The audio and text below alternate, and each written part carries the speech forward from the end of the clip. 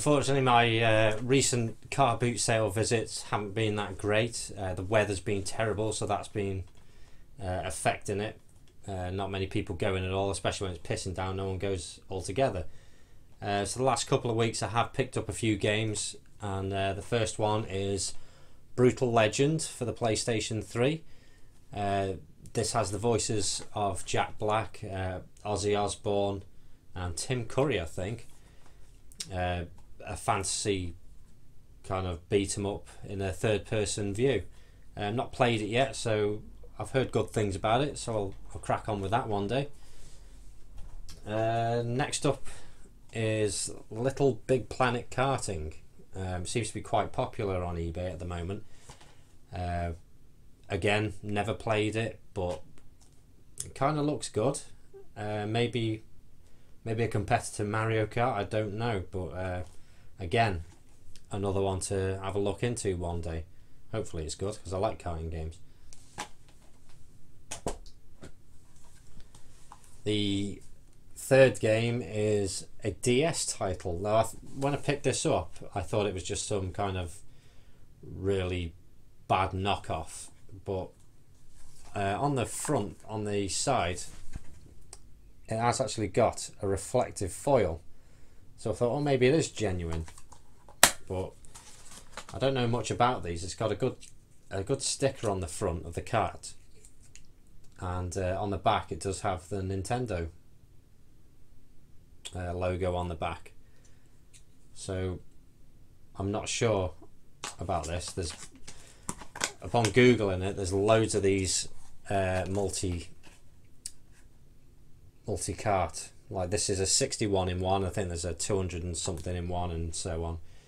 But it has Mario and Sonic at the Olympic Games, some other crap on there that no one's really interested in, Miami Nights, Sonic Rush Adventure, Mario Party DS, Ferrari Challenge, New Super Mario Brothers and Mario Kart.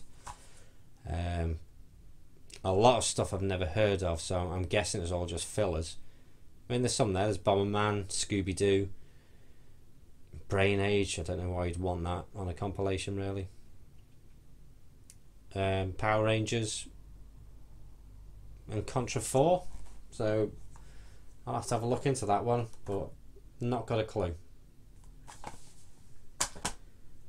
I bought the last three there as a bundle. It was 3 for £5, so I don't think that's bad. I think Brutal Legend goes for under a tenner anyway. So does Little Big Planet Karting, and I don't know about the DS one, but for a fiver I thought that was a pretty good deal.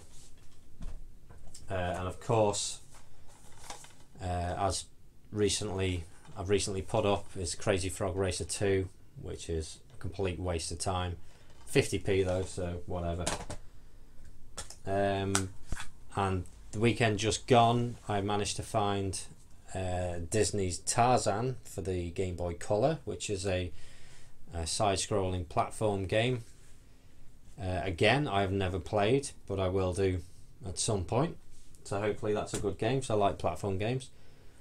And Batman for the Game Boy. I have played this many years ago, probably when it was released actually, so you're looking about 30 years ago, and I remember it being a good game back then. Looking at video footage, it still looks like a good game, like a action platformer. So I'm glad to have that. That cost £2.50, and so did Tarzan. I also got Professor Layton's The Lost Future or something like that. There's so many different titles for the same game. I can't remember which one it is. There's an Unwound Future or whatever it is.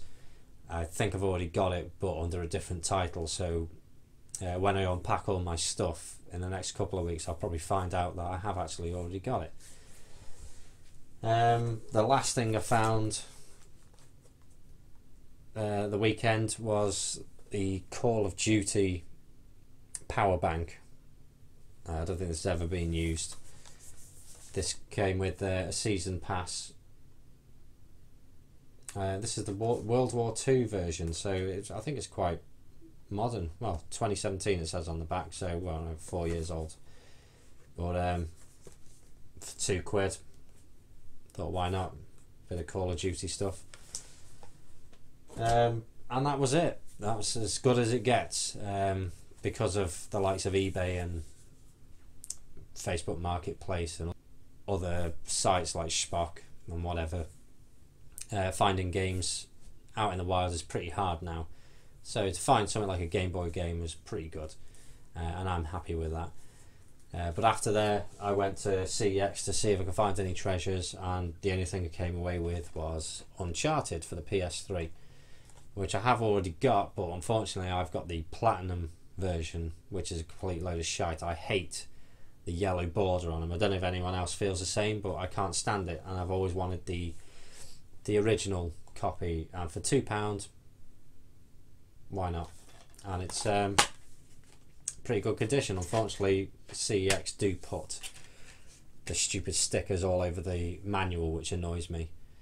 I think they used to put them on the barcodes inside the cover as well, which really pissed me off, because they're a nightmare to get off. But now they stick them on the front, so all good. That's it, no more. And judging by the weather for the next few weeks, I don't think I'll be going to one of it again for God knows how long. But hopefully the weather brightens up and I can find something decent. But until then, that's it.